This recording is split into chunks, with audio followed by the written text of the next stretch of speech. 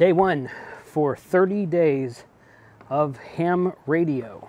This is an idea that I came up with 2 or 3 months ago.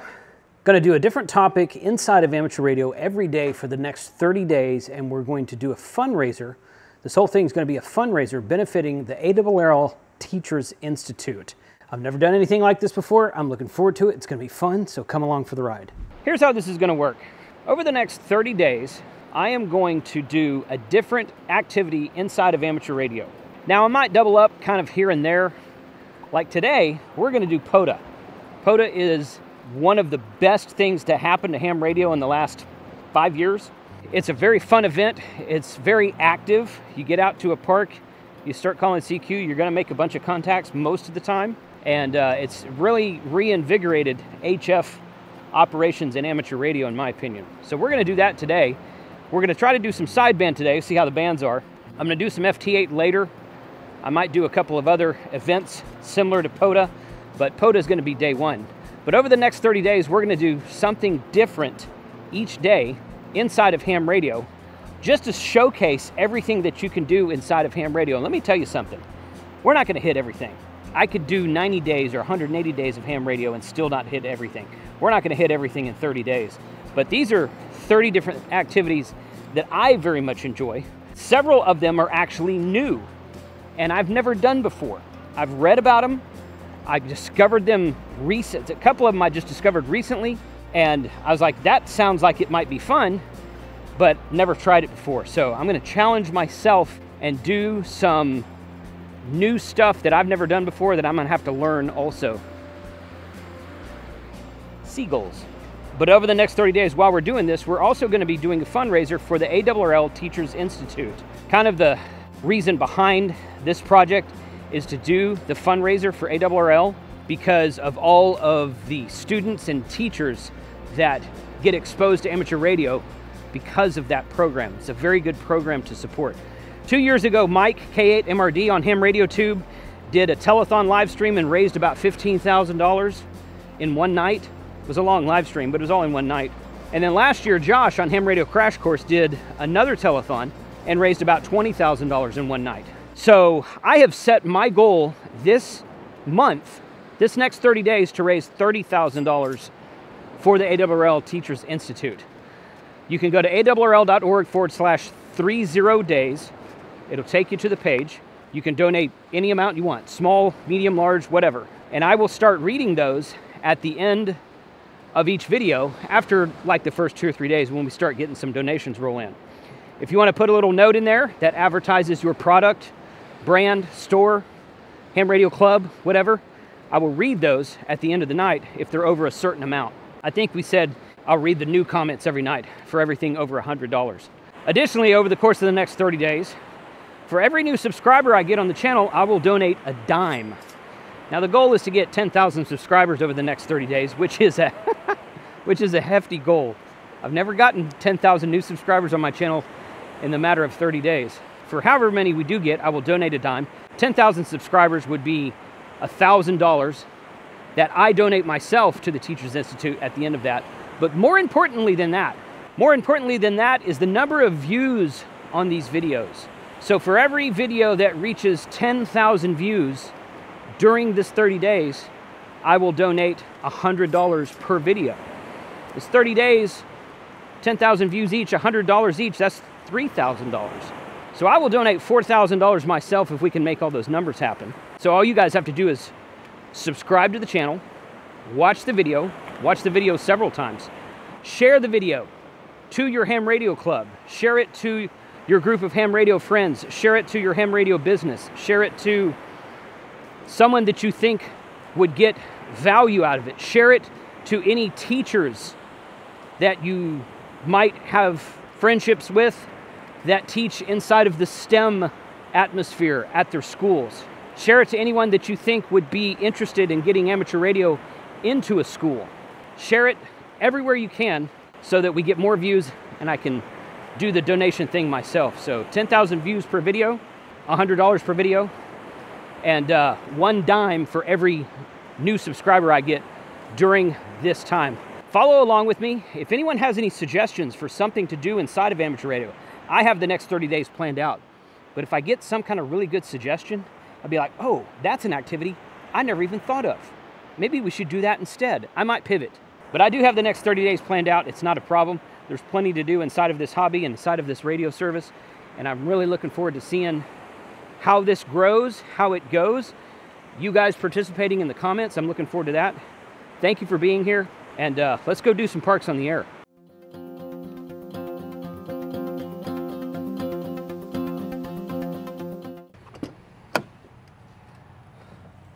Got some Go Juice, a sandwich for later because I might be out there for a bit. I don't know yet. Honestly, not real sure how long I will or won't be there.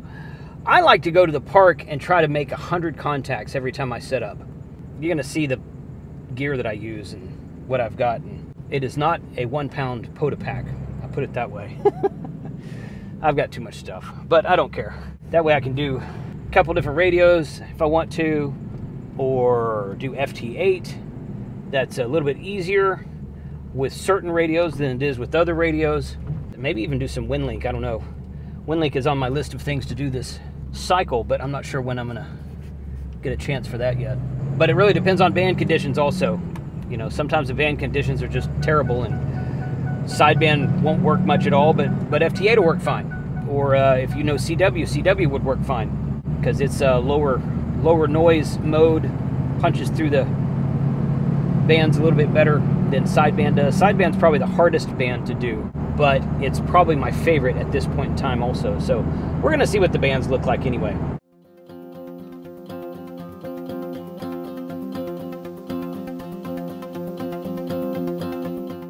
Good, how you doing? Yeah, just a day pass. Sure. How many people? Just me. Okay. Thank you very much. Thank you. Have a great day. You too. That annual pass is worth its weight in gold if you do a lot of POTA. Every state varies about how much they are. This one's about $75 for a year. And if you go to a park, it's usually about $5 for a day pass. So you would have to go to a park, what's that, 15 times? 15 times in a year to pay for itself. If you go less than 15 times in a year, maybe you don't want one. But every state is different also. That's Texas, but might be different in your state.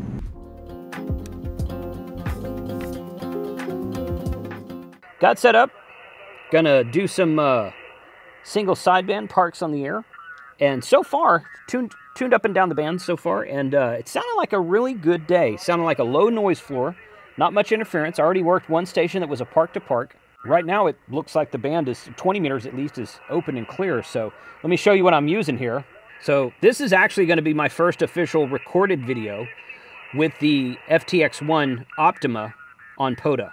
I've used this one other time on POTA, but I did not make a video. So we've got the FTX1 Optima right here. I'm using World Radio League to log, and I have my Tar Heel Little Pro HP vertical antenna right there, which I've used many times at many parks. And the reason I like this antenna is because it just sits on a tripod. I've made several videos about this, so you can check the channel on that if you want to. But it sits on a tripod. That way you don't have to stake anything into the ground. You don't have to put anything in a tree. You don't have to do anything that's obtrusive to the land around you. It just sits there. And even if you're on concrete, it'll just sit there. So it makes it very easy to set up, and it's tunable, and you can do multiple bands with it. So I'm looking forward to this. This should be really good. Let's go.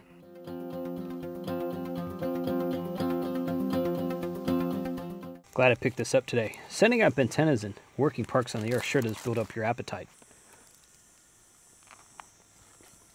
So the purpose of POTA is to set up in a park, state park, national park, wildlife reserve, historical site, something like that, and set up an HF radio, or you can do VHF too, just not as many contacts out there, and try to contact as many people as you can.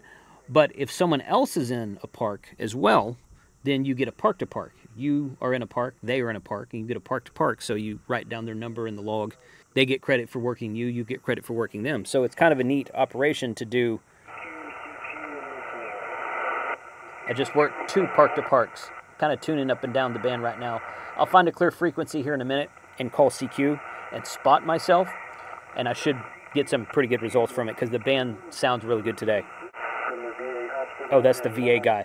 There's some kind of a veteran special event station going on there. Alpha 4 Foxtrot Delta, park to park. Park to Park from Kilo Charlie 5, Hotel Whiskey Bravo. All right, Jason. Good to hear you. You're 590 to Park US 2175. 2175. Hey, it populated for me. Okay, Jeff. Or I'm sorry, Jeremy. Yeah, man, you're about a 5'6", 5'7" into Texas today. Outstanding. Thanks for the 5'7". And good to see you. Appreciate your YouTube channel. Hey, thanks for watching, man. I'm recording a video right now, so you'll see yourself on there soon. Thanks for activating today, 73. 73. Have a good day. There you go. It's always fun to work Park to Parks because you can actually do like a worked all states from a POTA. Worked all states is where you're sitting at home on your HF station. You've worked a station in every state of the United States, all 50 states. 51 really, because Washington, D.C. counts, and I think Puerto Rico might count, and U.S. Virgin Islands. Anyway, you can do the same thing in a park. You can sit in a park and try to work all 50 states. Kind of a fun activity. Just something fun to do. All right, let's find a clear frequency. Yeah, that's what you are here. Fantastic signal. That guy's in Albuquerque. I'm in Galveston, Texas. As a lady and a person. Good dater. This guy was on here giving a Bible lesson earlier. Cool. All right. Some people out there on the band. Let's try 14327. Is the frequency in use from KC5 HWB? Okay, 14327. World Radio League. I'm going to put my frequency into World Radio League. And I'm going to spot myself. That way I'll start making contacts faster. You don't have to spot yourself. I find it's more fun to do that. This is the log. This is all the logs I've put into this app since I started using it. And again, this is on my phone. The screen you're looking at right now is on my phone. So I'm going to go to New Logbook. And I'm going to put KC5HWB at US 3013 2025 0305. I name my logs that way. You can name it whatever you want to, obviously, because that's back from the day where you had to name it a certain format to send it to the uploaders at POTA, but now you can upload your own logs at POTA. It doesn't matter, okay? And there's actually more than that it'll do. So I got POTA right there. I'm going to find my park, which I already know where my park is, but if you don't, if you're at a new park, you just click on Find My Park, click the park that you want, Galveston Island State Park. CQ Parks on the air. CQ Parks on the air. Kilo Charlie 5 Hotel Whiskey Bravo. Calling CQ Parks on the air from Galveston Island State Park, US 3013. Calling CQ POTA and listening. Kilo 4 Papa Alpha Lima. What's up, brother? About a 5'5" today. Roger. I got you about a 5'8" over here in Tennessee today, buddy. All right, bud. Thanks for being out there. Good to work you today. 73. 73. Good luck with your activation, buddy. Talk to you later. All right, bud. Good to work you again, Bill. 73. QRZ, Kilo Charlie 5, Hotel Whiskey Bravo, Parks on the air. Whiskey 0, X-ray, Tango Mobile, 55. I got you 5x90. Appreciate you being there, and I appreciate your videos, over. All right, well, thanks for watching the videos, man. Good to work you over the air. Sounding good from the mobile station in Kansas. Thanks for being out there, 73. QRZ from Kilo Charlie 5, Hotel Whiskey Bravo, Parks on the air.